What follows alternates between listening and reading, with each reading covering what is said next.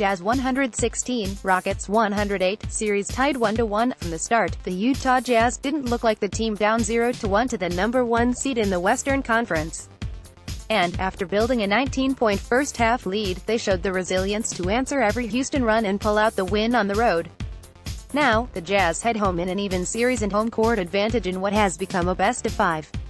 Jazz just look better tonight, via at utahjazzpick.twitter.com/urgeladuo84, Slam Magazine, at Slam Online, May 3, 2018. To start off, it was Joe Ingles.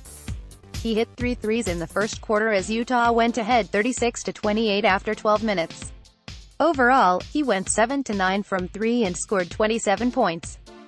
In the second quarter, Rudy Gobert keyed a 9-0 run that made it 56-37, with 6:49 to play in the half. That's when things started to unravel. From then to halftime, James Harden scored 15 points. He had 17 overall in the second quarter, as the Rockets pulled to within 9 at the half. Out of the locker room, Clint Capella picked up where Harden left off.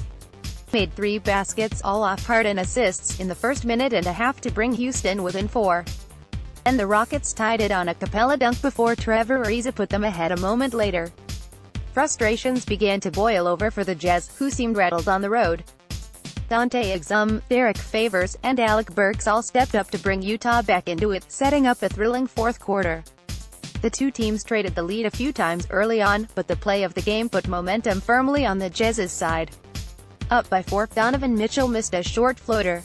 He followed it up with this. Here, let's watch Donovan Mitchell be Donovan Mitchell, via at nbapick.twitter.com/igdotflmjb, Slam Magazine, at Slam Online, May 3, 2018. He finished with 17 points and 11 assists.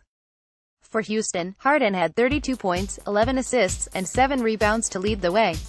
Next, the series shifts to Utah, which will host Game 3 on Friday night. Tip-off is set for 10:30 p.m.